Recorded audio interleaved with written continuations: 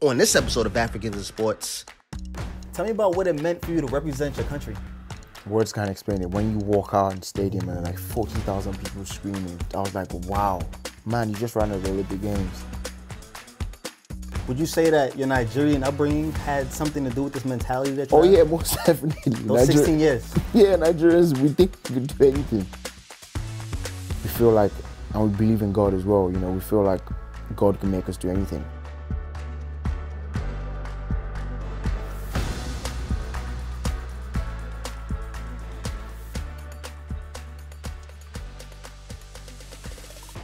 What's going on, African sports fans? Welcome back to another episode. I'm your host, Chris Kosisi Strawn, and today our travels brings us to London, England, to sit down with Nigerian sprinter Seye Ogunlewe. Seye, what's going on, bro? How you doing, man? I'm well, how are you? Very well, thank you. Nice, nice. Off camera, Yeah. You started telling me about how crazy Nigeria is. I need to know about all of that. You gotta tell me what it was like growing up there, bro. It was trouble, man. Just kids trying to maneuver their way of life every day. Mm-hmm. You know, the major thing about Nigeria is the fact that the kind of friends you make down there. It's everlasting, man. The friends that you make down there just go with you all through your life. But the good part of it is the culture, you know. You always know how to speak to people, how to respect people, how to respect your environment. You know, your family teaches you all that. And the food as well. So you don't realize that until you leave. So you leave, yeah. You know, but it's not chaotic in some way, but it's good. It's a good place. Was the upbringing difficult or were you guys well off? From the kind of family I come from, it was not difficult because I come from a decent family. You know, I'm grateful to God for that as well, you know, but there were difficult parts as well, you know, like when I went to boarding school, it was different, you know. It didn't matter who your parents were, you had to go through what everyone was going through, you know, so that was a bit difficult. But apart from that, it was just basic childhood, you know, playing football on the streets, getting your toe cut off, you know. Yeah. So soccer was your first love? Yes. I used to play football, man. I was obsessed with football, man. I'm a big Manchester United fan. Okay. So huge Manchester United fan. If anyone knows me, they know that Manchester United is my team. But they're not doing well now, so but let's not talk about that. But yeah, football, man. I used to play football. I was very good. I used to be very good. I thought I was going to play football professionally. Unfortunately, I do track now, so. Yeah. Wait, so how did that transition happen? Were you the fastest kid out there all the time? It was in high school, you know, I used to run. I used to play basketball as well. I used to play football. And in 2007, I used to run in my school. I used to run for my school. And we went to this inter-school championship and I won.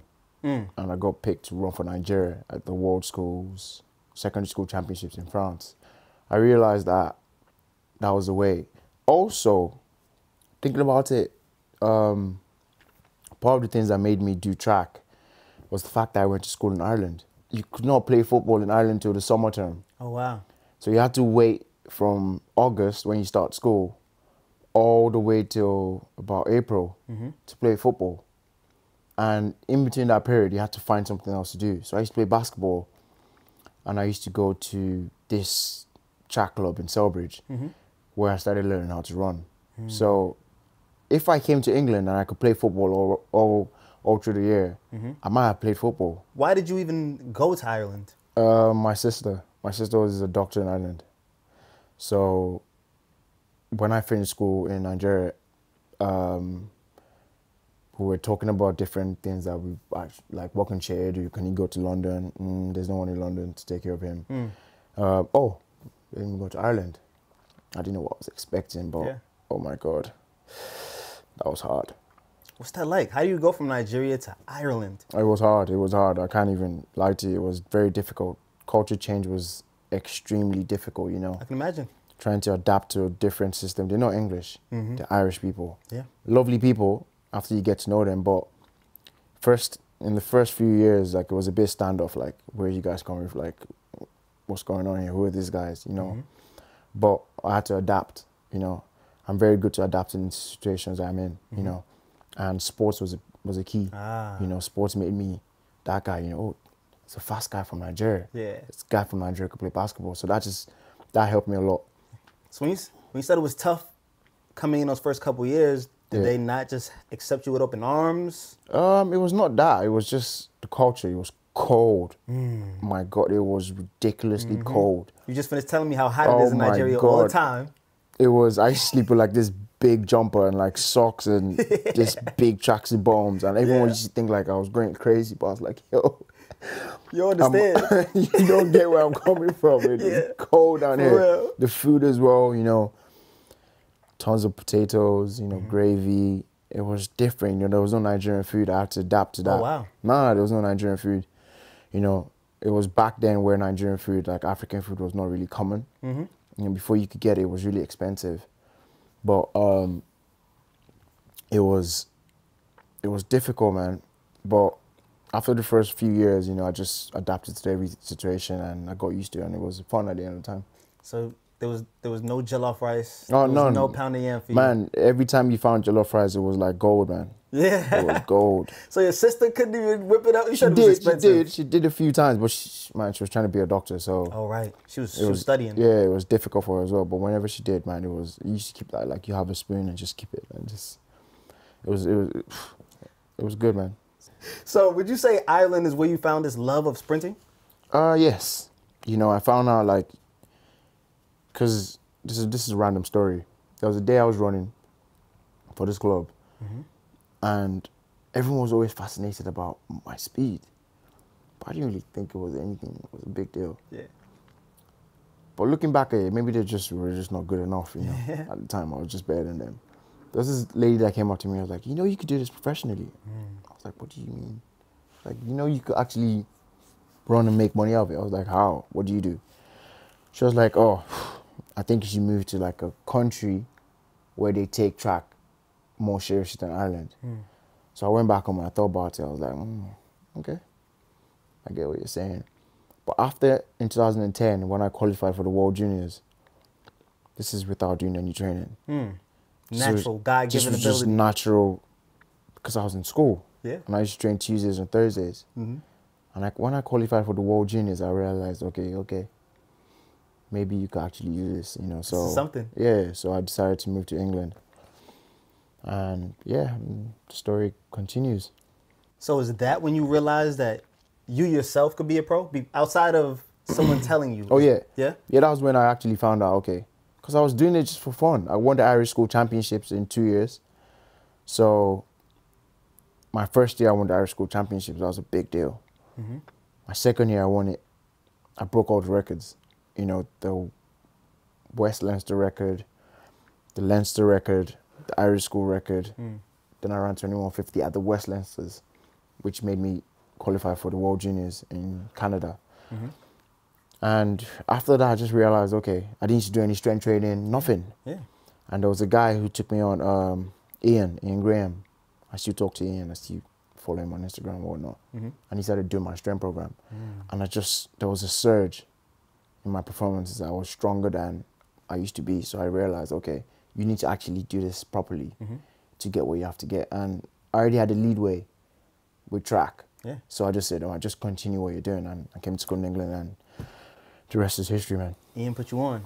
So what is it that you were doing that was so different from everyone else? Because obviously God gave you this natural ability to be faster than everybody. Yeah. What is it that put you over the top in your training? I could work, man. Like, I have the mentality of, God gave me a talent, but you have to actually... It got to a time whereby talent could not help me anymore. You know, especially when I came to England to start running.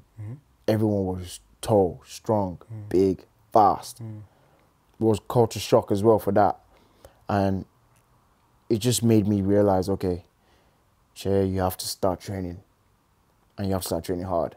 You know, like the training you were not doing in Ireland has caught up with you when you're in England here. So I had to start training.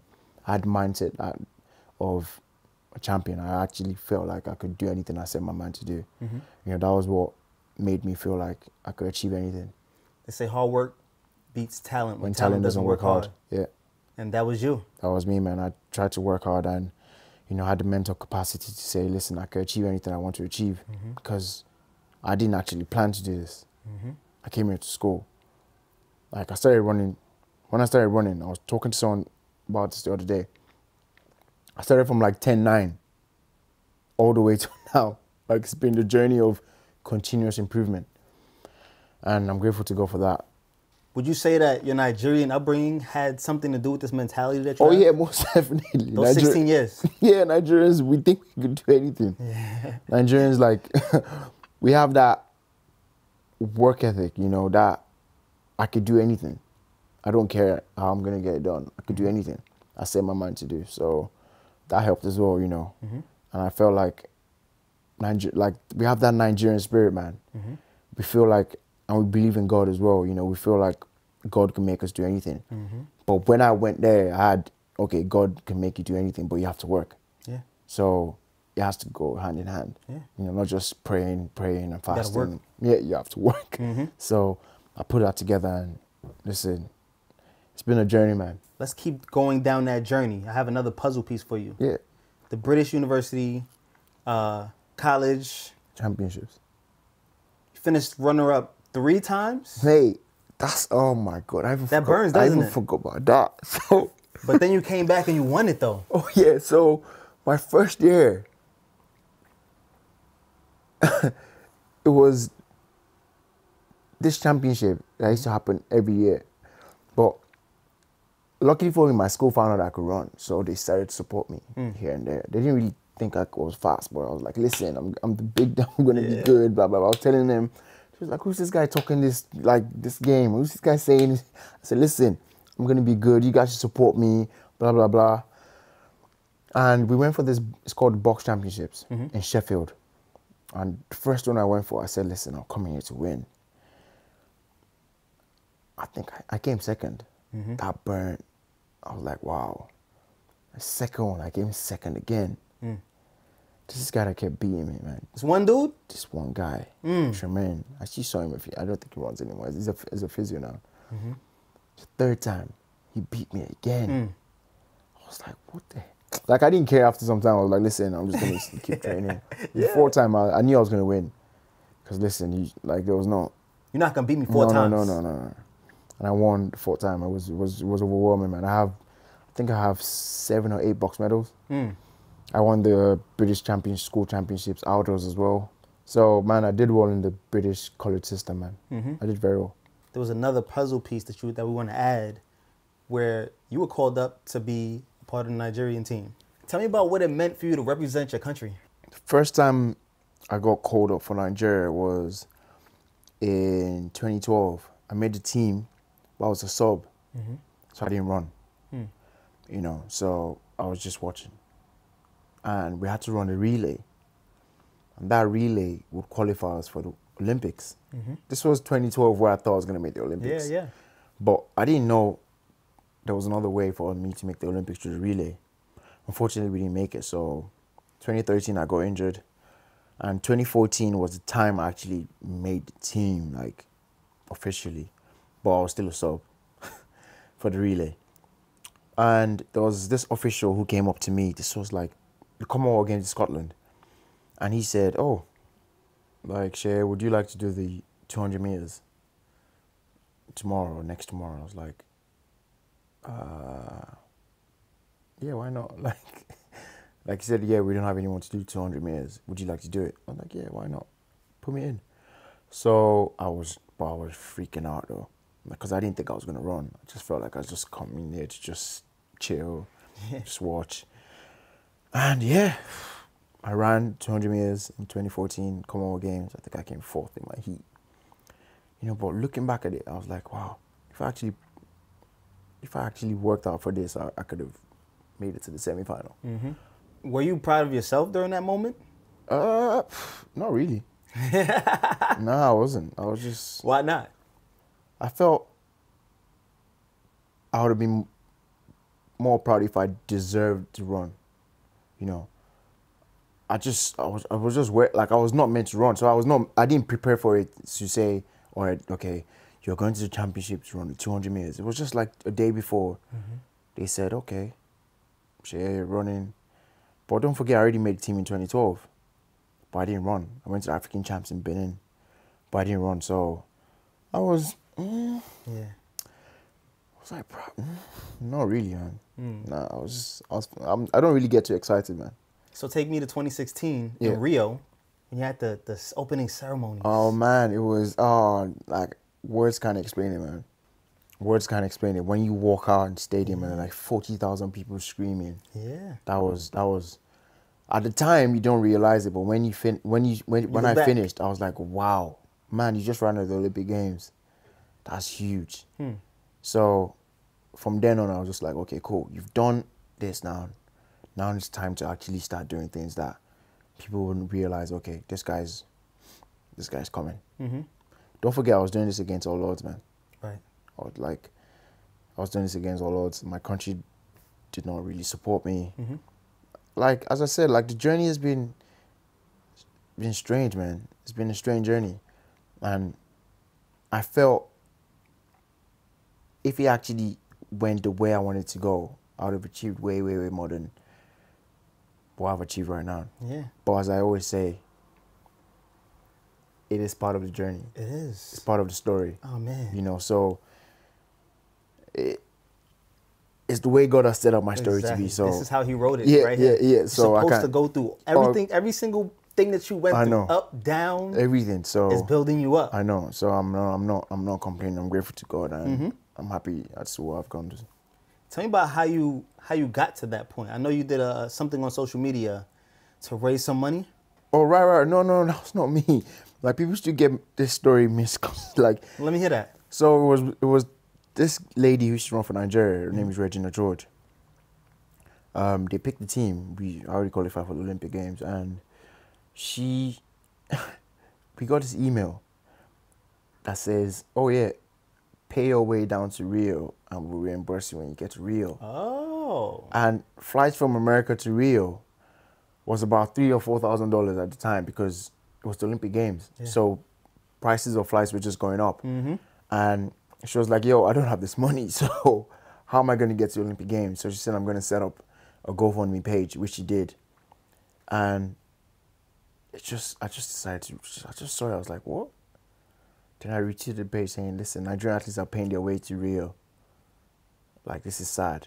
And it just went viral. Whoa. It just caught fire. It was just going. It just went, like, it blew up. And everyone was just saying, no way. Like, how can Nigeria want to pay their way, want the athletes to pay their way to the Olympic Games? Like, this is the Olympic Games, blah, blah, blah, blah, blah. And, yeah, well, we didn't pay, but finally someone said, okay, cool. Yeah. We're going to pay. So made it happen. So it was good to see that actually my voice was a stepping stone to helping do what was right. What part of the journey do you appreciate the most? Wow. Being at the Olympics, man. Yeah? Yeah. That was different. That was like, wow. That was big. Talk about what it meant. At the time, it didn't mean anything. Because in life, as I always say, when we get to our goals, we set different goals. For instance, your goal was to get here today. Right. You're here. Your next goal will be to leave here. Your next goal will be to go to bed. Yeah, small goals. Yeah. So I got to the Olympics, and my goal was to run fast at the Olympic Games. Yeah. And when I didn't do that, my next goal was like, oh, okay, I'm going to come back strong. But after everything, you know, when I sat back and just visualized what actually happened, and I was like, wow, mate, you were in Nigeria 5 years ago. You were running 10-9 a few years ago. You went to Ireland, you went to school, you studied law and politics, you done all these things, and you went to Olympic Games. Man, like, and people were like telling me, man, people were more hyped than me. Yeah. So I was like, wow, what's the reason why these guys are hyped? People are always more hyped than you, I'm noticing. Well, to be honest, I don't really hype myself. I always keep to myself and just mind my business. But thinking about it, I was like, wow, that was big, man. you're at the Olympic Games. That's big. If you were to speak to a young kid right now, Yeah. who's thinking about taking your same path, tell them about the ups and the downs and what you have to fight through to get through it. Most of the time, like young kids nowadays don't want to go through the downs. You know, everyone thinks like everything is going to be perfect. Like I'm going to go out there, I'm going to train hard, I'm going to win, I'm going to make money, I'm going to be the best. Instant gratification. No. Like, you have to work, man. There's times at the mountaintops where everything will be fine. There will be times of, like, it's the journey that makes you who you are, you know. Remembering the days where, oh my God, like, I came last. Wow, that feeling. I never want it to happen again. Then you come third. Almost won. That feeling. Then you win. Then you get injured. Then, man, it swings you different. So it's a mindset, like, it's what you're thinking, how you're feeling, the people you have around you, you know, the support system, what you want for yourself, you know, that makes you who you are. So advice to any young person who's trying to be an athlete or anything in life, you know, it's not straightforward. It can never be straightforward. You know, if Bill Gates or one of these guys are saying they were poor as anything back in the day, who am I to say? Right. I can't suffer before I, like, it's, everyone goes through that journey. Yeah. You know, they could ask any other person who's born or who's Usain Bolt, was injured for a few years. You know, he came third. In the first Olympics, I think he got knocked out in the semi-final. You know, if he said, "Oh, I got knocked out, I'm going home," that's it. He wouldn't be Usain Bolt today.